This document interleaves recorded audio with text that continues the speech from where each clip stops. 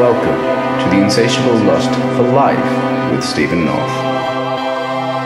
Hello, everybody, and welcome to The Insatiable Lust for Life. This is Stephen North, and I'm joined here with Janine Keall, and what a glorious day it is to be alive on the greatest planet that has ever been created.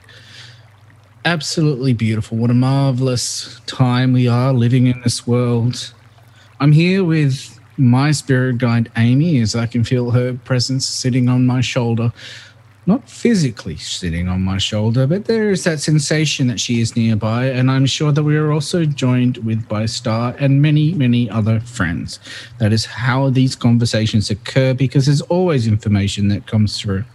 Usually when we try and pick a topic, as we were just doing right now, be like, oh, we could talk about this, we could talk about this, but there is no point because it gets hijacked. It's just the way it is. It's life. But what we've noticed around the world, and what we're going to talk about in this episode, really is about the changes that we have been witnessing in life. That the whole experiences of COVID, of the pandemic, is really bringing the incredible gifts in transformation. Janine Keall, I welcome you to the show and thank you for joining again. How are you? Hi, Stephen. I'm absolutely fantastic. Thank you.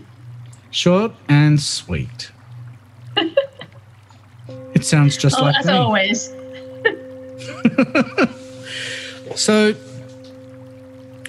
one of the things that I wanted to share originally, and I'm sure that over the years, and you've noticed with how, especially with like these experiences that I have with this whole spherical thing that I knew 2 years ago, I had to move myself into a position where everything around me, I had essentially, once I had sensed every past life, everything associated with one person, I knew that in that moment, the whole task that was ahead of me was moving myself into the center of a sphere where I could be comfortable with no matter which decision got made, whether a decision was made or not.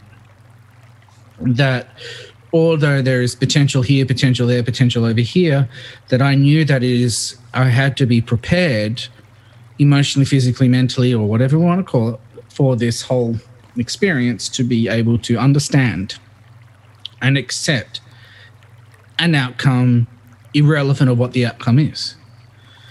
And recently this week, which funny enough, we're in Western Australia is in lockdown because of one case of COVID at the moment, that what we saw, went to this seminar, and the Ascended Masters were talking away, and they were talking about how we are moving into this center of a sphere. And that it's kind of like a bubble. And they explained that that's the whole purpose of what's been going on over the past few years, is that we've been moving and trying to get into this, into like the center of a bubble. If you start thinking about electronics or quantum, whatever, biology, cells, electrons, protons, neutrons, is that in the atom you have the nucleus, and everything revolves around the nucleus. So no matter what is going on externally of the nucleus, you are the nucleus, and you're still your peace, you're calm. So if we compare this to the COVID pandemic, when everything is chaotic, you're sitting there, peace, calm, and not allowing the external world, macro, micro. But one of the things that I've noticed is that there's this like overnight personality change within. It was really, really interesting because once I made the decision myself that I want to go dancing, go to the nightclubs, DJ again, and start having fun and enjoying life and being in the music, that all of a sudden I changed. And I don't know how, and I don't know why it happened. I don't know how it happened. All I know is that I'm getting messages today from people saying that they're able to see my soul. They can see me just feeling vibrant. They can see me radiating. They're seeing a completely different side. And what's even more interesting is something that was said when I was 18. Now, this is very embarrassing. Actually, it's not. It's really cool. But when I was 18, I recently met with a friend. Now they're living in Queensland, and they run floating tanks. And she reached out to me, and one thing led to another, whatever. And that's how she found me on Facebook. And she goes to me, "Do you remember when we first met?" And I went, "No." And she goes to me, "We were 18, or whatever, how old we were. It was before the days of Facebook, before the days of mobile. Oh, the mobile phones were still around maybe. It was around 97, 98, 99, somewhere around there." And she goes, "We met up in the city, we walked around," and I'm sitting there going, "I don't remember that." And there was something that I said. And I go to her, "How do you think we're getting on?" And she replies with, "Yeah, I think we're getting on all right. What do you reckon?" And me cheekishly replied with, wait for it, cheekishly replied with, "I'm holding myself back from squeezing your ass to see if it's real or not." That's what I said, in the most politest way. And my first response wasn't me. That's not me. I don't say those things. And then within a few moments, I thought of how much I lost myself over the years. That in that single sentence, there's fearlessness, there's confidence. In a roundabout way, there's chivalry, because it's saying, I'm holding myself back, so I'm going to be polite. But I'm going to vocalize my request to squeeze your ass, because if you say yes, then I will. But if you say no, I'm not going to worry about it. But in that single moment, when she told me what I'd said, it made me think. And it was that conversation that sparked this change, this transition of reclaiming myself. Because when I was young, I was fearless. I would be very direct and very outspoken, very cheeky, very mischievous. I don't know how I got away with the things that I did, but at the same time, I also understand how I got away with the things that I did. And it was just an extraordinary experience to be reminded of how controlled I became after 99. How, because in 99 was when I met my ex-wife and I started the medication regime to try and be a better person, and how I lost a whole aspect of who I was because of the medication regime. I went from being this fearless, fun-loving person to not giving a single shit what people were thinking of me. As long as I was having fun, that's all I cared for. I didn't know what they were thinking. I didn't care what they were thinking. There was conspiracy theories are going on about me that I didn't know. And what was even more interesting was what she was saying is that no matter who she went to ask, where did Steve go? Because I just disappeared from the whole groups and circles. And there was like, oh, he's gotten in trouble with the police. Oh, he's gone here. Oh, he's gone there. He's gone to uni. He's doing this. He's doing that. He's doing this. Like, I completely disappeared because I decided to try and have a go studying to try and impress a girl. I went, and that was what's really funny. I went back to study electronic engineering, which is very critical to knowing the heart activation music to impress someone. I mean, really? How? Just how? And it was in that moment, in this series of thoughts, that I realized that it doesn't matter. It doesn't matter at all as to who I am, what people think. And I believe that because of the frustration that we are all experiencing globally with lockdowns and with this pandemic, that it has changed many people in the way that they are seeing life, that they are speaking out more, that they are more honest. I don't know. Maybe it was just me. Maybe it's others. I don't know. I've spoken enough. Your turn.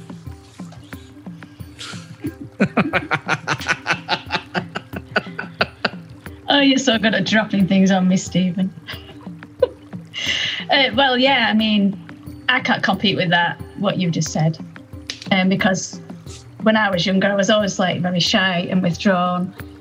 And I suppose, I think I've mentioned this before, but I've been a people pleaser. And because of that, I sort of always held myself back or never really just, I just didn't do things. I sort of postponed things. I hesitated to do things, the things that part of me really wanted to do, but I just didn't because I was so focused on everyone else. Helping other people, to try and get that love and that attention and everything that I didn't feel I had in myself. I didn't realise at the time. But with this pandemic and recently discovering that the UK, where I reside, could become apocalyptic, something just clicked, something just sort of not snapped, but clicked inside to say, why are you postponing things? Why are you spending so much time bothering about other people? No, it's time for you to start investing in yourself. Time for you to do things what you enjoy, brings you joy. And one of the things that's really become so passionate is dancing.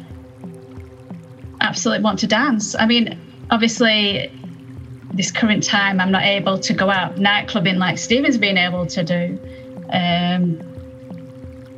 But I just want to dance at home. Every day I want to just do some sort of movement. I want to dance just for the pure joy and passion, because it just makes me feel so alive and like in the here and now. I'm not a dancer, but I just absolutely love dancing, and it's just, I don't know, it's just that opportunity to do it. I'm well enough to do it, because like tomorrow I could be struck down by COVID, because it's that rife in the UK. And it just really brought that home to me, what truly is important to me, what is really important in my life. And I realised that it's all the passions and joys that I love. And I've always, as a child, I always wanted to dance. I always wanted to dance on the television. I had this like dream of doing that. And you think, well, where's all of those things gone? They've sort of been hidden because of all this, like, so focused on external, so focused on other people. And that sort of just got hidden by everything. I suppose the same like yourself, Stephen. Things like life gets in the way, responsibilities, duties, and it just crushes that life force, the creativity, the passions. And with COVID, it's like it's reawakened something that had been hidden for so long. And so for me, it's just been a real awakening, eye opener, to not waste any moment at all. Moaning, complaining, judging, feeling sorry for myself, because I just want to look at all the blessings in my life. And I've been like, thanking my parents for giving me a roof over my head so that I can do the business that I do. And, all these things I was taking for granted. And I thank COVID, even though there's a lot of people suffering, dying from it. I'm very, very grateful, because it's brought home to me what is important, what isn't, and then not waste any moments in thinking negatively. And feeling sorry for myself. I just want to enjoy life as best I can under the very limited circumstances in the UK, and try and share that with everyone, but not purposely sharing, but just be myself, like yourself, like you, Shadim. Just being yourself is the best way of exuding that love and that energy and creativity and passion that everybody starts picking up. You know, I mean, the conversations I've had with people just recently, connections I've sort of reinstated, because I haven't sort of connected to people for a while. But I thought I want to make some extra efforts in connecting with people I haven't spoken to for a while. And they've noticed that difference within myself. They can see that, and they've really enjoyed that the company, because they can see that I'm just being myself. So I'll pass it back to you now. So that's really interesting, because it was like, today was a bit of bad news for my mum today. I'm worried. Like, I understand this whole frustration. I understand, like, we're in lockdown because of one case of COVID at the moment. And people are getting frustrated. Absolutely frustrated. I'm like saying to my mum, like, yesterday there was just arguments everywhere. I was avoiding talking to friends because it's just news, stupid news. And it's gotten on like to the point that I don't care. I don't want to know anymore. If I die today, I die today. If I die tomorrow, I die tomorrow. I don't care anymore, because it makes no sense. It's nonsensical to worry about the future, because right now COVID is saying, well, you won't have it tomorrow if I get my hands on you, or spores on you. And, you know, one of the stories you told me, which really left an impact, was how, you know, a parcel arrived, guy picks it up, wife dies of COVID. Yeah. You know, it's like, what the heck? It's just so... And that's what I was saying to my mom, you know, she got the results back from, you know, the scans or whatever, and, you know, there's spots on the liver, which is not good, because, you know, a bit of background is mum was diagnosed with breast cancer many years ago, went through the chemo treatments and everything, and apparently it was clear, it was all cured. 3 years later, it metastasized, if that's the right word, and then got into her bones. So now that the bone cancer has been held, like, it's kind of like gone backwards, but if it gets into the liver, that's it.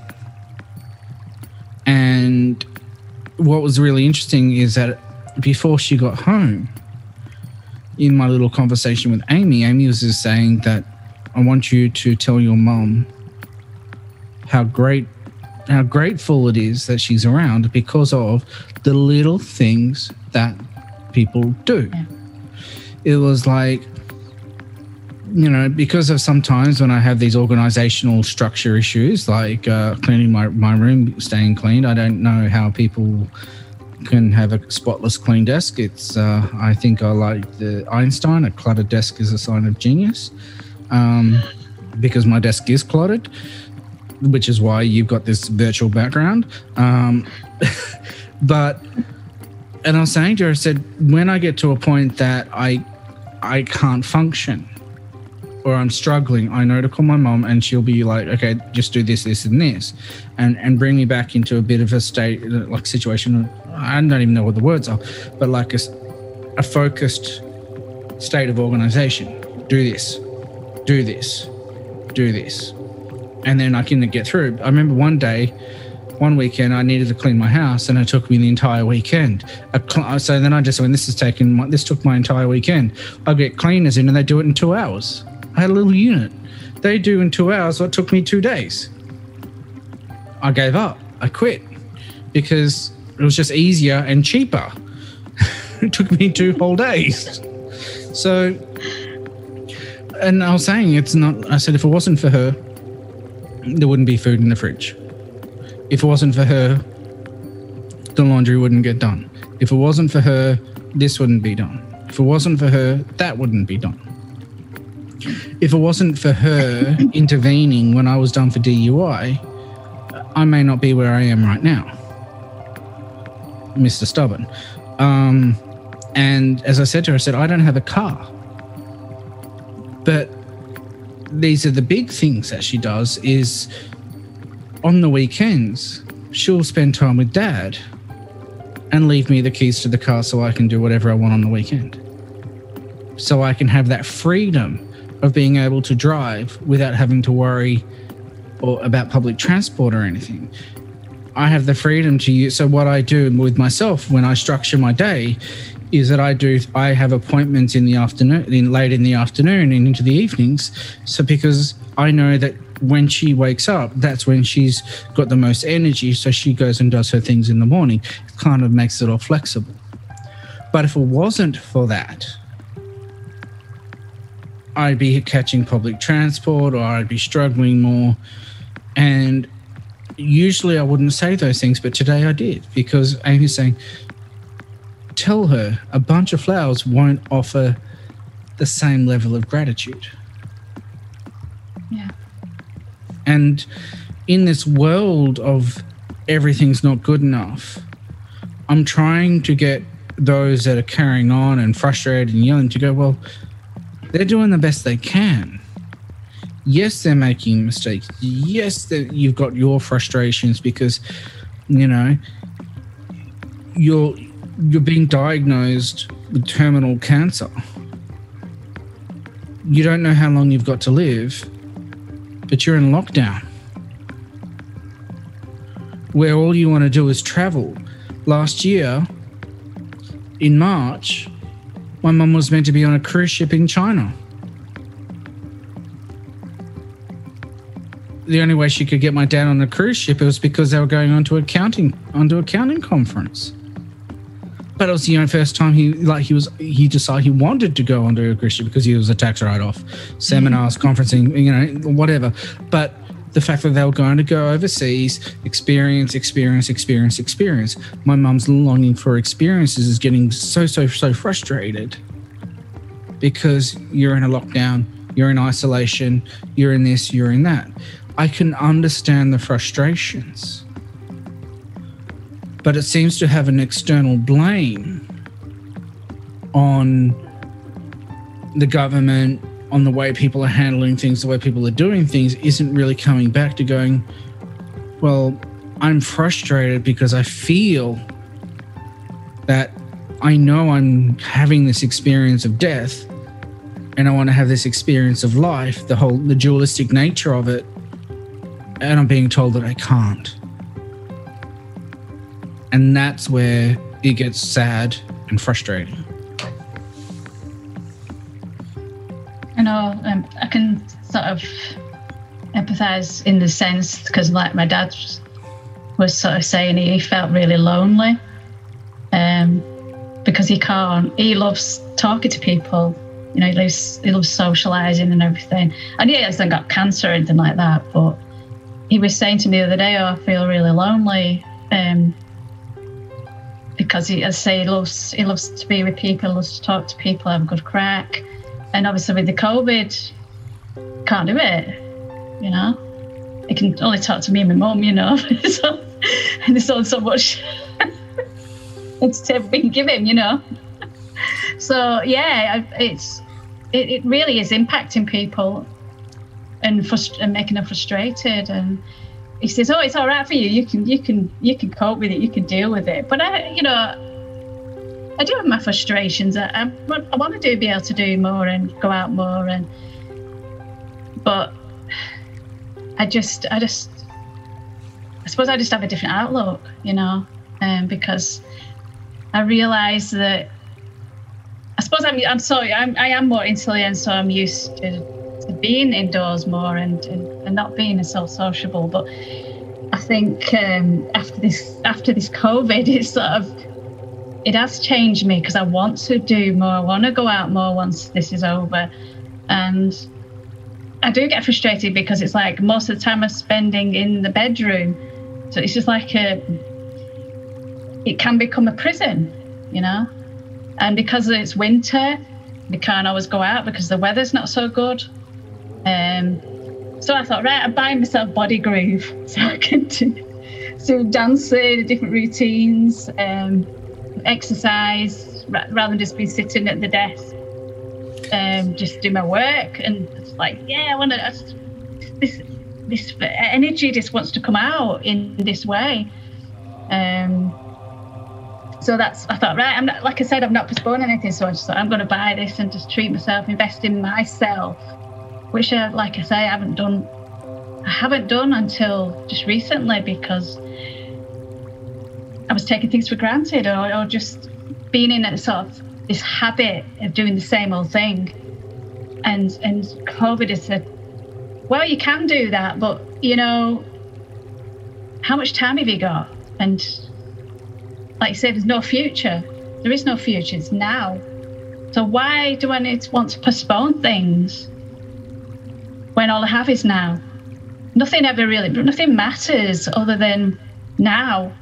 So stop postponing. Just go for the things you want to go for as best you can. And so I invested in this Body Groove, and it's been fantastic.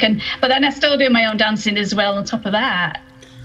So you're saying that by the end of your lockdown, which could be 2023 644, that you're going to be able to do breakdancing?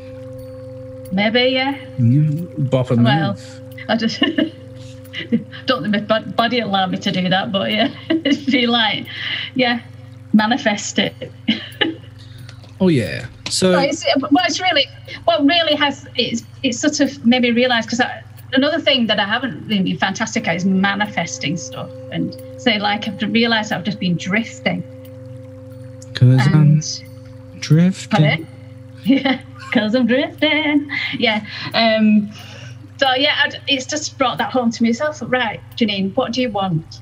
What is it that you really want? Get clear on what you want. I know it's like I say, we're not focusing on future, but it's still, the future is made by now, you know. So what is it that you want? And that's another thing that came clear to me as well, that I need to focus on the things that I want to do. Obviously, there's things I can do right now, but there's things that I perhaps want to bring into my life if, I still have a future and I don't get struck down by COVID. So it's brought those things to the fore, you know. You know what's really interesting? So many, many years ago, a channel once said to me, and this is a very long time ago, the future isn't written. And it got me to think, because it surfaced again, right? If the future isn't written, but we have plans. At the soul level, we have plans. But those plans don't necessarily happen because of the human free will and struggles and challenges that we face. But generally, things come into fruition for what the soul has planned. There is a very big difference between the soul plan and then the human that lives it. It has me very intrigued. But it was like, how can we have a life path? How can we have a purpose? How can we do all these things if the future isn't written? Because what really triggered this massive transformation for me, massive, shook my entire world constantly every time, was one phrase. In regards to a relationship, a decision hasn't been made. Now, when I first had that experience, the first lot of transformations, it shook my entire world. In fact, that was actually why I was done for DUI, because I was so shocked by what was said. And I'm going, but what are you talking about, a relationship? I'm loyal to my friend, I'm loyal, and da-da-da-da-da. Shook my entire world and got blind drunk, tried to escape. Even to the point that I was inspired to pull over and have 6 more pints to get done for DUI. Like, I would have been fine if I drove home then, and like at that time I was driving home and not, but I pulled over and had 6 more pints, whatever. I don't drink anymore, but highlights. So And then it kept coming up, it kept coming up, it kept coming up. It was like a tormentive prophecy. In regards to a relationship, a decision hasn't been made. I had no idea what they were referring to. Absolutely no idea. And then it comes up in a reading, and Amy has said, in regards to a relationship, a decision hasn't been made. And I'm like, oh no, here we go again. But then when I literally stumbled into a potential 2 years ago. One bloody phone call, again, shook my entire world, which again led back to coming into the center of the nucleus. But as I said, the future isn't written. If there's no future, and this is something that they said, the Ascended Master spoke about, and it just makes so much logical sense. I mean, really, it is so simple, so basic that I don't even know how we don't even think about this, is that everyone's trying to fix the past to have a better future. And I remember having a one-to-one session with the Masters, and I just said, I'm sick of it. I'm sick of being held as a prisoner to past life, parallel lives, all these different things, trying to bloody fix the past when I know I can incarnate on this planet for the whole only purpose is to experience life.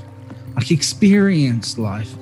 And what this COVID is showing is bringing forward is that insatiable lust for life. Ha plug. But it's true. You saw me, how much fun I was having at that dance party, rave party, whatever you want to call it. It was just in the music, and it was just having so much fun. I was on the front barrier, fist bumping, just going like this. And then we got to put into lockdown the following day, and I went, 5-day recovery, here I come. And it's like, and I'm like, when's the next one? When's the next one? When's the next one? I want to go. I want to keep having this fun. I want amazing music. I want the music. And I want to enjoy it. And here you are saying you want the music, you want to enjoy it, you want to feel it, you want to dance. This insatiable lust for life is becoming a fire. It is becoming a spark. It's like fully disconnect from everything that's going on in the world, because I'm seeing that with all these frustrations, there is a trend, and that is people are thirsting for life. Yeah. Your turn. That's what I've been feeling, you know. I mean, like you were saying about when you went to see the Masters, and we were talking about the sphere and being in that bubble, and that's something exactly how I've been feeling is, I'm in this bubble and everything else is just happening outside of it, if you will. And I'm just sort of feeling in the moment, not, even though there's this threat, you know, that could take my life at any time. I'm not feeling that. I'm not feeling that fear. I'm not feeling the chaos, experience the chaos. It's just I'm in this like bubble, and it's not like I've really made it. It's just happening. Because I think it's because I've chosen to see life in a different way, rather than it being forced into it as such. It's been like a choice to say, right, I'm going to enjoy my life, even if it's still a very limited way of enjoying myself. I want to do it, and dancing is one thing I can do because it's free. I can do it more or less anywhere. You can dance on your bed. Yeah, well, jump up and down. You can practice your breakdancing. Yeah, so to me, it doesn't matter where you are. It doesn't matter what you're doing, where you are. It's the attitude to life that makes all the difference. It isn't what you're doing.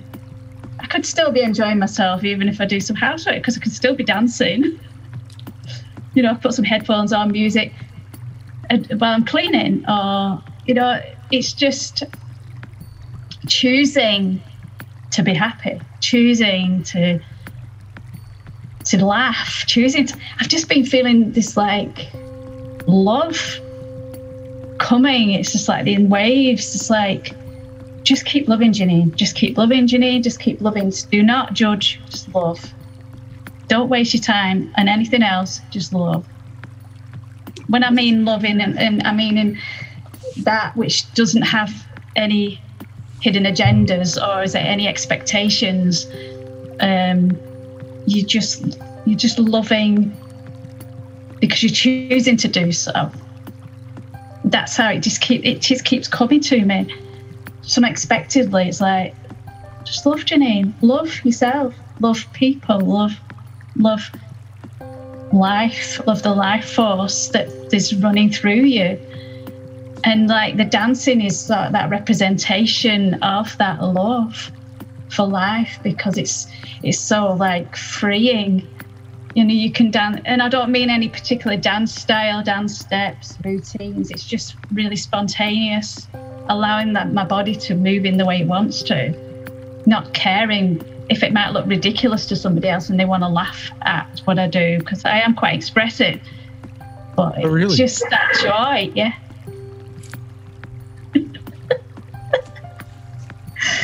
Yes.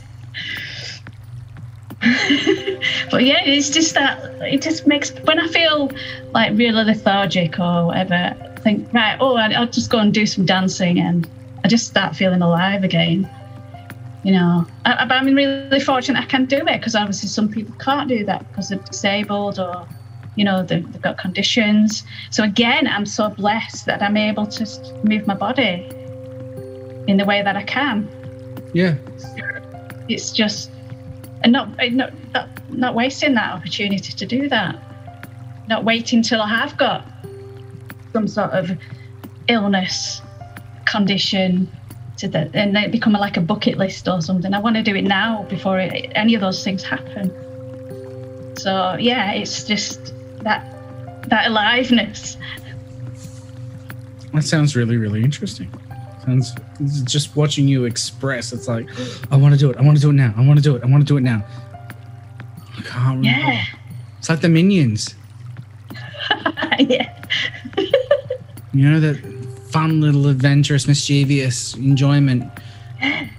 Yeah. It's like the child's banana. The child's coming out, you know? It's bringing that child, like nature out. It's not like thinking about anything. It's not concerning itself about what other people think, like you said, or what would I look like, or, you know, concerning himself about appearance, or judging it in any way, or thinking, oh, well, I won't do that because I might do it really badly. Who cares? Who cares if I do my dancing really badly or whatever? It doesn't matter. It's about just doing it. When I was at this dance party, one of the things that I was seeing was people who they were trying to shuffle.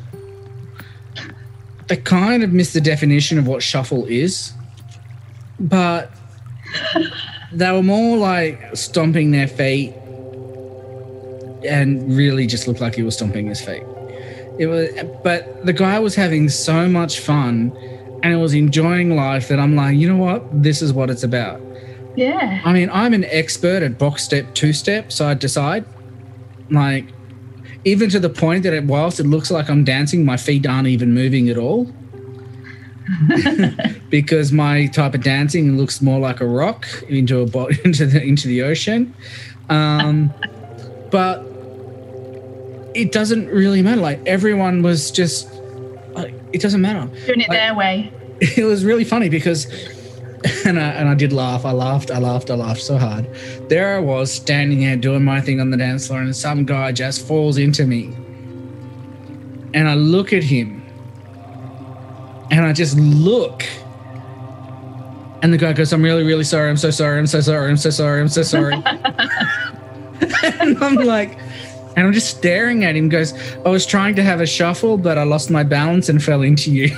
And then he was just going, you know, stomping his feet and everything and blah, blah, blah.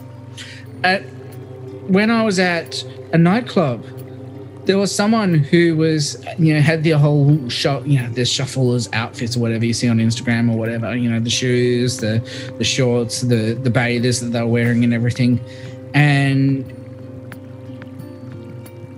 she looked more like she was flailing around, like, you know, whatever. That's me.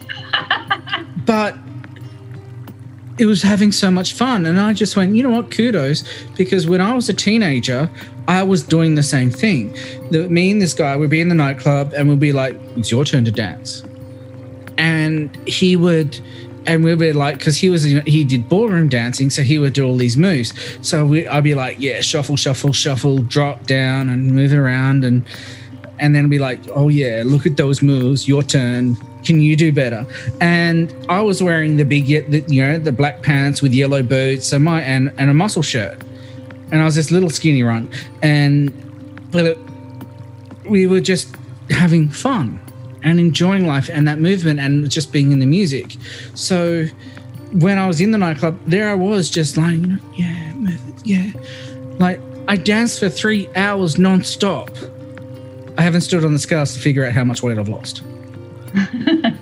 But what I got to see was just this passion and how when the world is falling apart, you put a DJ and playing great music, you put a band and play great music, you put headphones on and play great music, your reality's just changed. And it was just incredible.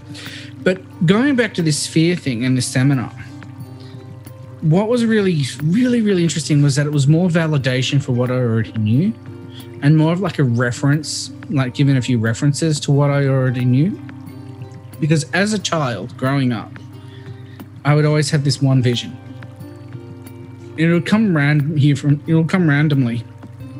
And I'd be like, it first started out with a skateboard and you come up to this, you come along and you go to this crater and you skateboard down this like meteorite impact. Like you could, I have no idea where it is, but the masters know, they refer to it as my red earth. And I'd skateboard and I'd be in this dome, this dome, and I'd just be skateboarding around. My physical body would feel the movements as I'm laying in bed, but I could feel the movement as I'm skateboarding down this thing.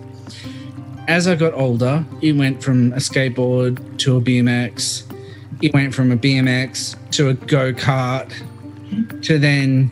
and then it stopped. But then I'd be having these visions that moved from moving through the external of this dome to then being able to sit in the middle of it and float. Like there was just this piece of earth that was just like sitting. It was like a torus field. You know how it's got that curve, and they'll be sitting in the middle of it. And then over the years, it grew and grew, it's changed, kept evolving. So it went from being this to this massive energetic dome over the top of it. And there is me sitting in this sphere. So when things got really, really intense last year, all I knew I wanted to do was sit in the middle of the earth, sit in this sphere of this silvery white plasmatic ball. Just to be in the middle of it, be into the middle of it, be in the middle. So when 21 December came through, what I was watching was people hooking in to into a different bit of reality. Like it was just, there's the freedom that you're looking for in the center of the earth. The earth is the answer. The earth is taking care of you. You're not taking care of it. Mm-hmm. The earth is the key to the ascension. The earth is the key to the awakening. The earth is not stationary. It's not going to sit in one dimension. It too is going to move into a different dimension. So we're going to ascend whether we're prepared or not, as the earth will move. Because the earth is having its own experience. Why does everyone think that the human is this only being with consciousness? So, but what I got to see was what I already knew. I just didn't know what it was. And that's what I found very interesting. You know how the story that when we did the 40th birthday and you did the picture of Adam and Eve as Amy and Steve and the Corticus and our adventures in our explorations in the Corticus and everything. And it led me to the belief system that the creation of this planet is the greatest love story known. to me, of course, because it's my love story. And and that it is the best of every system, so that I could share my memories, all the experiences I've had all over the universe in one single place with Amy.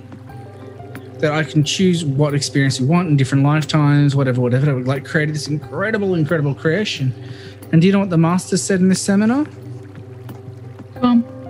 They turned around and said that the reason why the earth was created so that you can have a multitude of different experiences in one place. And I just went, you just validated my theory that it is the greatest love story ever. Because that is exactly it. You can have every single experience from every single planetary system on this one planet. But it can be a love story for everyone, not just one person. Yeah, that's what it's meant to be. If we open up to that, if we allow ourselves, gives ourselves permission to do that. And it's like a choice to enjoy, a choice to experience. Because once you let go of ideology and beliefs, fixed ideas, the past, then you open up to those experiences. Well, this is what I'm experiencing anyway, personally. It's just, I think what it is, when you're talking about the earth, what came to me was, and I'm referring back to dancing again, is that, because if you look at the tribes, what do the tribes do? They dance. And it's like... The drumming. The drumming, they're celebrating life. They celebrate life. They might live very simple lives, but they got it. They know how to live life because they are celebrating. They work, but then they come back and they dance and they sing in celebration and in gratitude to what they have, to life itself. And it's just when you're talking about the earth, that's what reminds me of. And then the dancing is about, when I dance, it's like it's really grounding. It grounds me. And it's when I hear like really deep drums, then it's like this, I just feel so alive. And so I just want to fly. But at the same time, I'm feeling this like connection to the earth. Because that is like, the drum is like the heartbeat, that rhythm of the earth. So I can understand why these tribes want to dance in the way that they do, because they're really tapping into that rhythm of the earth and celebrating with the earth. They're not seeing themselves separate from it. Someone has just planted a very mischievous thought in my head. Now you know where the tribes got the birdie dance from. No.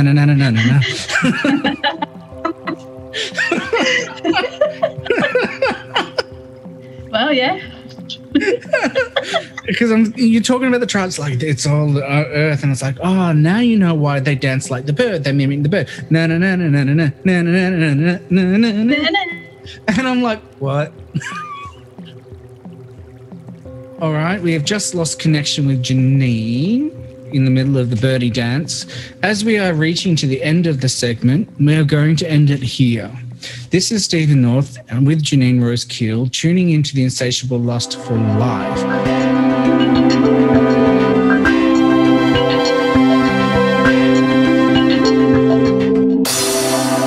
Welcome to the insatiable lust for life with Stephen North.